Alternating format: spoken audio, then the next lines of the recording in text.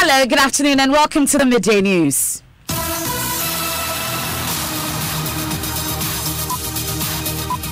This bulletin is coming to you live from the Joy 99.7 FM studios, Kokomlemle in Accra, at digital address GA0993341. Also live on Love 99.5 FM in Kumasi, affiliates across the country, including Pad FM in Dalmongo, Jubilee FM in Keta, and Sunshine FM in Boko. It's on ABN Radio in London and around the world at myjoyonline.com. The news is brought to you by UMB Bank, UMB Speed Up, Digibank, Let's Go, Super Sim Cement, Build Your Dream, and Telesol 4G, just a touch. In this edition, as heads of universities nationwide begin to deal with sexual harassment incidents, there are calls for anti-sexual harassment policies to be introduced at the senior high school level as well. I think they can create some counseling committees that will help the girls who get sexually harassed. We'll hear from some students, also hear from media personality Nanaba Lamwa, who says she's had to change her number every month due to constant harassment. Send you videos. I mean, how can you take a picture of me and record yourself? One came over my page, and I was getting that all the time, so I had to change my number. And now I change my number every month or every 2 months. Angry Fulanis in the northern region accuse officials of the National Identification Authority of harassment as they are turned away from participating in the registration exercise. We'll speak live with officials of the NIA as they respond to these accusations. In sports, disqualified GFA presidential aspirant Rufado Sekuku has been backed by a former Regional Football Association chairman to contest disqualification at the Court of Arbitration for Sport. And looming crisis, Ghana Water Company warns of shortage as water level in Owabi Dam in Ashanti region, which supplies about 1/3 of the commodity there, drops in depth from 21 feet to 6 feet. I mean, it's getting close to almost a shutdown. They are suffering seriously from this sand winning, and we have to take it serious, or else Ghanaians will wake up one day to find out that no water is running through our taps. We'll hear from the PRC, which is warning the situation could result in high tariffs. We'll also have the breast cancer minute. All that and more here on the Midday News with me, Emefa Apau.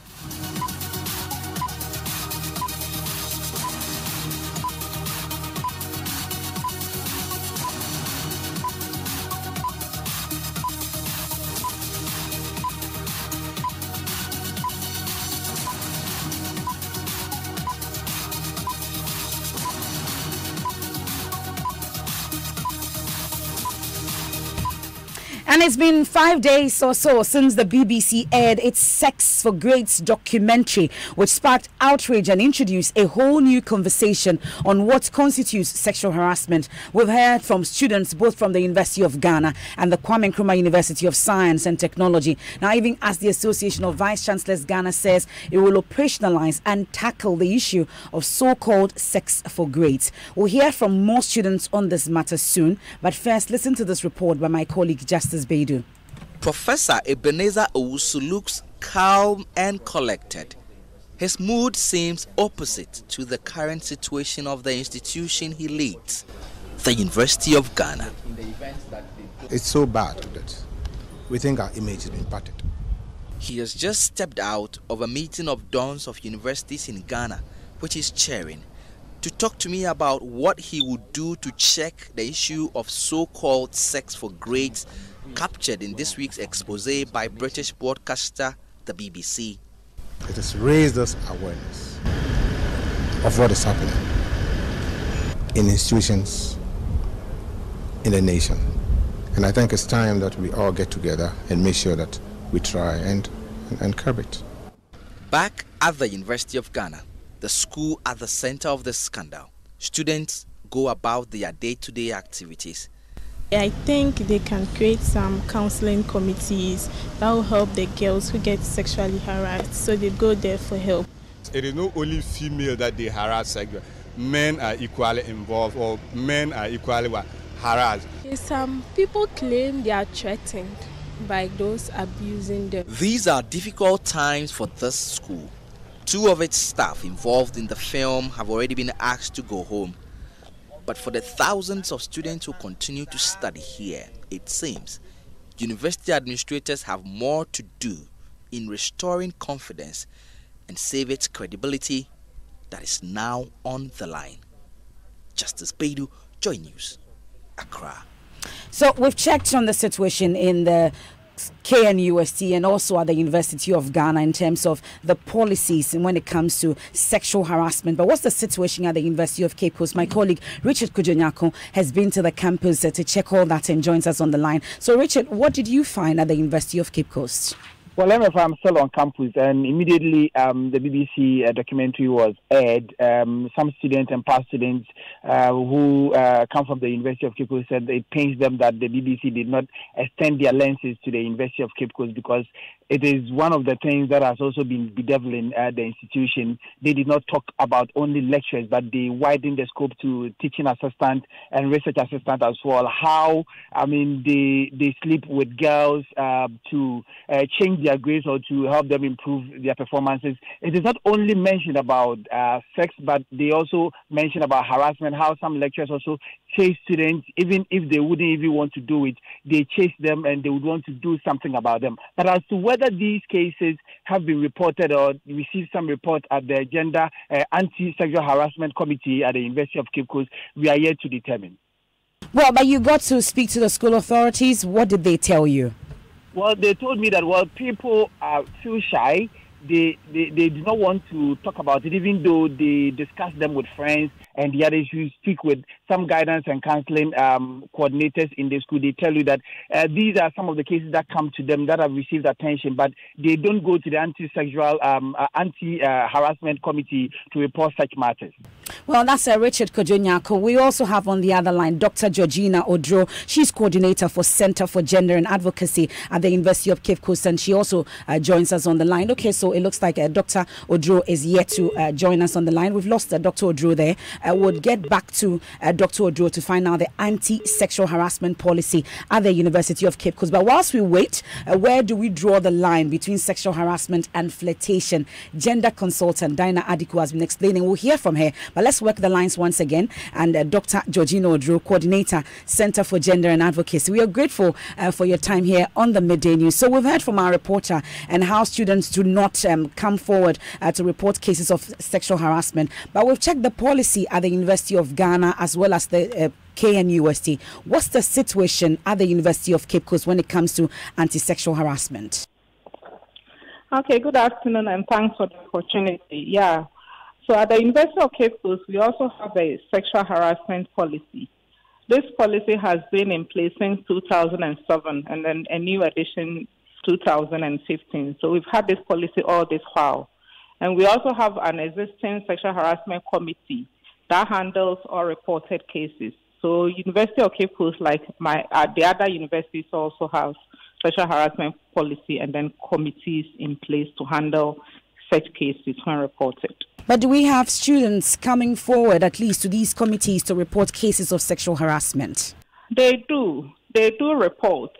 But then the frequency, because most of the time from the grapevine, we do hear a lot, but it doesn't commensurate with the number of reported cases. And it has to do, to me, with the Ghanaian culture of silences. You know, when you're reporting a case of sexual harassment, it's not just about you, but then the stigma that often goes with it, the pointing of hands, and sometimes, if you are not careful, the victimization that might ensue after the reporting. So, but we've had few success cases. We didn't say that the committee is just sitting and it's idle. There have been some few reported cases, but we wish it would be more than what we currently have, because of what we hear from the grapevine. Well, but there have been also talk about lecturers also complaining about students seducing them. Do we have cases like that also before you? Yeah, we do hear such things as well, but we always argue that it also has to do with the culture. Why would students seduce particular lecturers but not all lecturers? These are questions that we'll have to ask. The fact that you may be encouraging it is why they would want to seduce you, because we have more than 700 lecturers in the system, and then few names are important to students who would want to take advantage of such lecturers. So we always argue that considering that sexual harassment is a power issue, it's a power relational issue. It's about someone with power and then using the power of the position to entice another. So if you are a lecturer, discourage such practice if possible, because if you encourage it, then the students also know that when it comes to this particular lecturer, I can use other means to reach him or her. So that is our view on that. We are indeed grateful for your time. That's Dr. Georgina Odro. She's coordinator, Center for Gender and Advocacy at the University of Cape Coast. My colleague PSA and Anaya Osafo is at the Accra High School because there have been talk that such policies should also be introduced at the senior high school levels. And PSA is with some students, and he joins us on the line. He's been interacting with them. Do we have PSA on the line? PSA, if you can hear me, what have the students of Accra High School been telling you when it comes to sexual harassment? Well, it doesn't look like we have PSA and Anaya Osafo joining us. We'll work the line once again. But let's hear from gender consultant Dinah Adiku on sexual harassment and flirtation. Where do we draw the line? Anytime I see you in this particular dress, I begin to feel like making, that's beyond flirtation. It gets now into harassment, particularly if I don't like it. And most importantly, if I told you once before that I don't like this kind of correspondence, and you come back with it again, you are harassing, and the systems would have to activate it to take you on. Meanwhile, media personality Nana Banamwa says she's had to change her number almost every month because many people have been sending her inappropriate materials. I ran into a man that I respected so much. He had never seen me in person, and he said, "Oh, I didn't know your chest was this full." And at that particular moment, all the respect fizzled out, and I dealt with him that don't you ever, like even in your wildest dreams, ever say this to me again.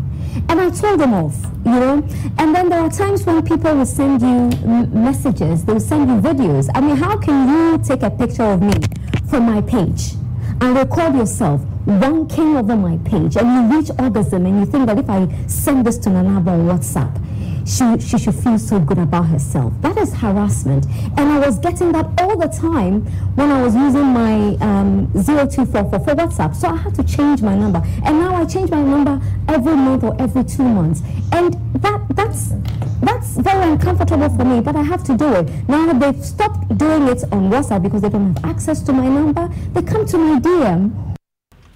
That wraps up the discussion on sexual harassment here on the Midday News. Let's move on to some other stories now. Some Fulanis in the northern region are angry at what they describe as harassment handed them by officials of the National Identification Authority at some centres. Now, there have been reports of some of these residents being turned away from registration centres, even though they meet all the requirement that qualifies them as Ghanaians to register for the Ghana card. One of such alleged harassment took place at one of the centres in the Tamale South constituency yesterday. Martina Bugri witnessed it and reports. At the Dabokwa Sakafat School, officials at the center seized Hamid Abukari's Ghana card he had come with to vouch for his brother Umar Abukari.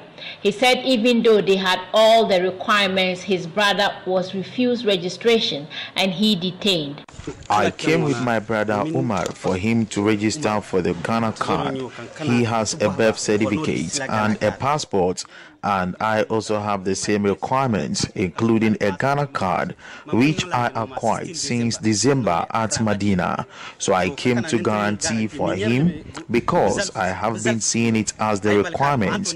But when I came, I was told I am a Fulani, and all Fulanis are not Ghanaians, but they confiscated my card and detained me and said they were calling the police to arrest me because I acquired it through illegal means. General Secretary of the Fulani Welfare Group, Alhaji Musa Yakubu Bari, who spoke to Joy News, said they have received several complaints from Sola, Jimli, Yendi, among other areas of similar harassment. From Accra, we learned that in the northern region and the Savannah region that they started the National Identification Registration. Our Fulanis who have lived here for over 70 years, 80 years, have been denied.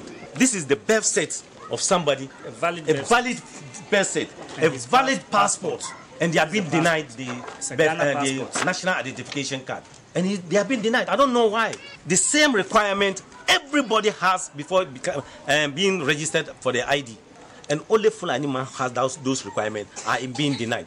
So we want Ken Atifa to come out and explain that thing better to us. If only the Fulani birth set and the passport, the Ghanaian passport for Fulanis are invalid, he should come out and tell us. He described what was happening as total injustice to Fulanis and appealed to the office of the Second Lady, Samira Bawumia, to speak up on the matter. Our forefathers were here long before even independence, long before even the constitution of this country, the first constitution was written. And up to now, they were telling us, we Ghanaians, then they should go and collect Samira's card. If Samira has a card and I'm being denied as a Fulani, it's very hurting. So we are calling the office of the Second Lady. She should come out and speak about this issue. My father was in the Gold Coast Regiment before even Ghana Armed Forces was formed. So if you are coming to tell me being born even in the barracks, that I should go and bring my great-grandfather's birth certificate before I become a Ghanaian, then everybody in Ghana are not Ghanaians. You heard the Martina Bugri's report. Thankfully, we will get to get some answers from the head of Corporate Affairs, Francis Palm-Detti. We're grateful for your time here on the Midday News. So why are Fulanis in particular being turned away at these centres? Thank you for the opportunity. I just need to clarify some error in the report. I don't know whether it was an issue of missing in translation issue. Now, you cannot vouch for anybody or an applicant if the applicant has all the requirements. So if an applicant has a birth certificate or a valid passport, that applicant will not require a relative or two other persons to vouch for that person. So I find it a bit strange that an individual is claiming that he was going to vouch for his brother who has all the requirements and then his ID card was taken from him. I'm not sure on the facts of those stories, but it cannot be accurate.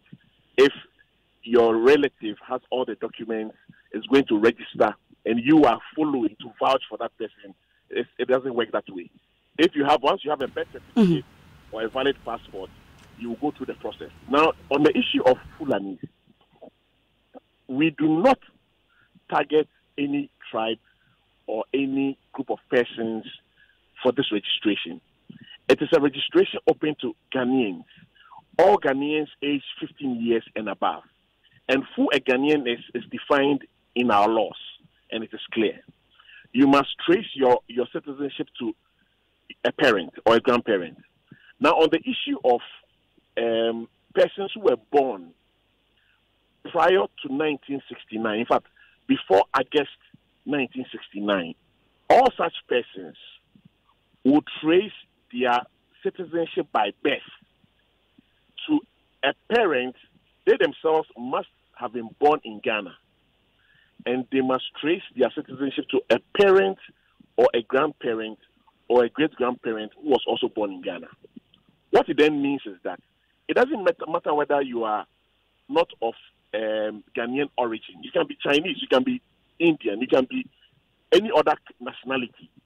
Once you were born before 1969 in Ghana, and a parent or a grandparent or a great-grandparent was also born in Ghana before that date, you are a Ghanaian.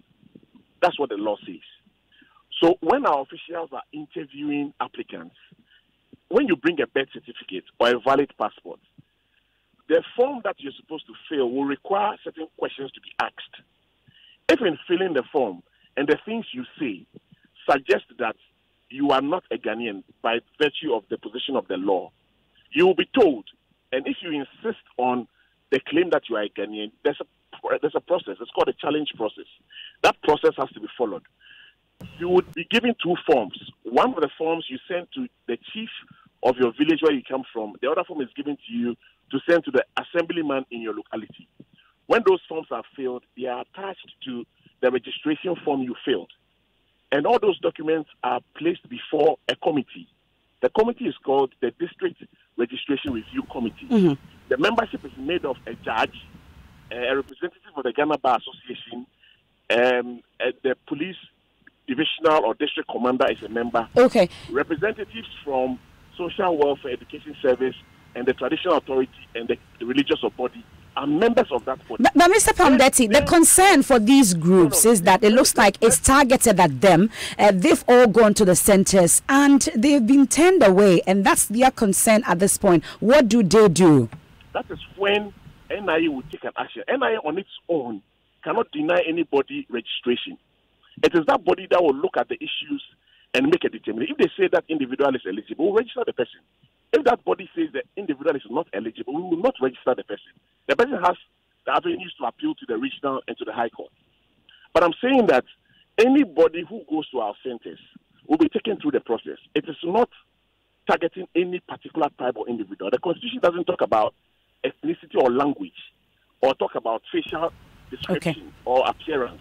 It talks about when you were born, who your parents are, the area the name of the citizenship of your parents matter, when you were born matters, and where you were born matters. Those are things we look out for. We are grateful for that clarification. Mr. Palmdetty will continue this discussion subsequently. That's Head of Corporate Affairs at the National Identification Authority. This is the Midday News here on Joy 99.7 FM. Let's take a quick break. When we return, looming crisis. Ghana Water Company warns of shortage as water level in Owabi Dam in Ashanti region, which supplies about 1/3 of the commodity there, drops in depth from 21 feet to 6 feet. I mean, it's getting close to almost a shutdown. They are suffering seriously from this sand winning, and we have to take it serious, or else Ghanaians will wake up one day to find out that no water is running through our taps.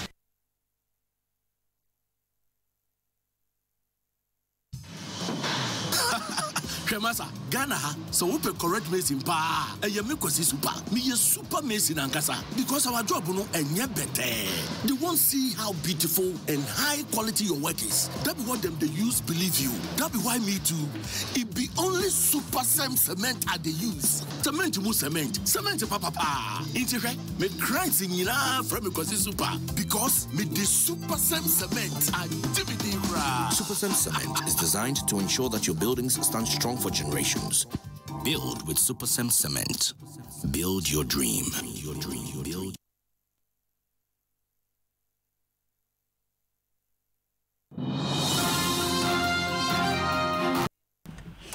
It's time now for sports on the Midday News with Benedict. So, Benedict, what's in sports? Yes, Mefano. The major talking point this week in relation to the Ghana Football Association election has been the disqualification, the rejection of Wilfred Oseku Palmer's appeal by the Normalization Committee acting as the election committee. Now, Palmer's next move is to file the case with the Court of Arbitration for Sports, that's CAS, a move former Western Regional Football Association Chairman Kujo Yanka has lauded.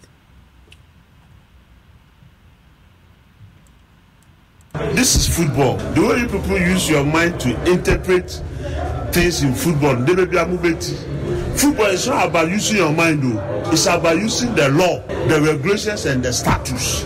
You have the right to appeal. If you appeal and you lose, you have the right to go to CAS. After CAS, it's just like court. You go to High Court, you lose. You go to Appeal Court, you go to Supreme Court, you lose. It's final. So he has the. I don't know why people will say, why is Palmer going to CAS? For the purposes of football. For the purposes of football, that's why he's going to CAS. That's. All right, so that's Kujo Yanka. He is a former chairman of the Western Regional Football Association. Now, Normalization Committee President Dr. Kofi Amwa has been speaking about how crucial and important it was to have conducted an integrity checks on all the persons interested in leading the Football Association. On September 5th this year, a new Ghana Football Association statute has been adopted, approved by FIFA. Part of that statute talks about integrity check, and it is there because the consensus was that we all believe there has to be integrity, transparency in our football affairs. And we are using those in the beginning stages of opening a new chapter to create that awareness, that seriousness, that indispensability. All right, so that's the Normalization Committee President Dr. Kofi Amwa. A lot of things to look forward to this weekend. The Black Stars are in action in Senegal. They play against Senegal in the WAFU Cup of Nations. That's the final. They're hoping to defend the title they won 2 years ago. So we hope and pray that will happen on Sunday. That's it, sports. The things you do in the studio, only those who watch us live on Facebook can see. Now, water supply to Kumasi and other parts of the Ashanti region is under threat as siltation caused by encroachment and pollution hits the Barikesi and Owabi dams. Ghana Water Company officials say the Owabi Dam, which supplies about 1/3 of water to the region, has dropped in depth from 21 feet to 6 feet. Prince Apia joined the team from the Public Utilities Regulatory Authority on an inspection tour of the two dam sites and has come through with this report. Millions of residents of Kumasi and surrounding communities depend on Barikesi and the Owabi dams for water. supply capacity of Barekese is 30 million gallons, while Owabi accounts for 80 million gallons a day. However, activities of encroachers, including land development, farming, sand winning, and indiscriminate dumping, threaten existence of the two water sources. Owabi Dam, which used to be 21 feet deep, is now only 6 feet, which reduces its water holding capacity by 2/3. Ashanti production manager for Ghana Water Company Limited, Charles Tulasi, briefed the PURC delegation. The dam is gradually getting silted. So the capacity the dam has to store a lot of raw water will be in future be in jeopardy. Said that when it comes to the dry season, we need adequate amount of raw water to treat. Will not have it in future. So their activity is having siltation on the dam. Is also introducing pesticides into the water. The more pesticides they introduce, the more chemicals we have to use to remove those pesticides. So it's increasing our production cost. PURC Commissioner Mame Oforidufie says the almost crisis situation can potentially lead to tariff hikes. This has led to a dam which should have a depth of 21 feet, now coming to 6 feet, silted up by sand winning and other human activities. I mean, it's getting close to almost a shutdown. And so it is a very serious situation now, because at the end of the day, it impacts the cost of operations, which with any responsible regulator, you will have to use as a pass-through. And we are sounding the alarm now, because very soon we will be struggling with water. You have the officials of the Public Utilities Regulatory Commission on the dangers ahead when it comes to water. Now, let's stay a while longer in the Ashanti region, because President Akufo-Addo is expected to wrap up his tour of the region today. Love FM's Nanaya Ojima has been traveling with him and joins us on the line. We understand the president is in Doma as we speak, addressing the people. What has he been saying? The president at the moment is at Drobonso, where he has been addressing the people. And before the president spoke, the people here, through their chief, tabled some concerns before the president, and key among them is security issues here. The chief cites himself as an example of threats of some armed robbers here on the Kumawu-Drobonso Road. And it's one of the major concerns they put before the president. And also issues with education, because there's one community-based senior high school here which has not been able to commence operation because the students are unable to get access to them from where the Drobonso community is, and the place is very far. And because of that, no one is ready to make that journey. And vehicles do not ply that route frequently. And that's Love FM's Nanaya Ojima traveling with President Akufo-Addo in the Ashanti region as he wraps up his tour today. Now, let's talk about a very important part of the body, the breasts. Now, it's been said many times that it is important that you go to a health facility and get tested whether you have breast cancer or not. What do you need to know is that you can actually do this on your own. Well, Joy FM, in collaboration with the Trust Hospital, is holding a free breast screening exercise today, where some women have so far been taught on how to carry out the test on themselves. My colleague Baba Tando has been interacting with them. The doctor came and they used some machine to check the breast, and they told me that I'm okay. So I'm fine, but now I'm going to. Okay, so we wish you all the best. You're live on Joy. What's your name? Angelina. Angelina, you just finished your test, right? Yes. How was it? It was okay. Were you nervous before doing the test? Yes, I was a bit nervous. Why? It's quite uncomfortable for someone to be tested. Wait, what's up good? Okay, so how did they teach you? Okay, so you put your hand at your back. So my left hand behind me, that's behind your head. My head. And then you'll be using your the opposite hand to massage it. To massage it. Okay, so what are we massaging for? To check if there's anything unusual in it. Mm-hmm. Okay. You do the same thing for the other side. Yes. Awesome. So you see, it wasn't uncomfortable. It's not too late to join the breast screening exercise. It's free and will continue up until 2 p.m. here at the premises of Multimedia. Do come and get tested. What are people talking on social media? You're still in the birthday mood, I guess. Yeah. People are talking about International Day of the Girl Child, and this one is from @Nancy_12, who says, I really appreciate it and we should all stand with the girl. This one is from @AB_K, who says #stand with the girl child and protects their future because they are leaders of tomorrow. The adrenaline rush is on. We can tell that you're still in the birthday mood. On behalf of the entire news team, we wish you a happy weekend, and that's it for the midday news here on Joy 99.7 FM. There's more news when you log on to myjoyonline.com. I am MFA Paul. Living Word with Dr. Mensa Rotabil is up next.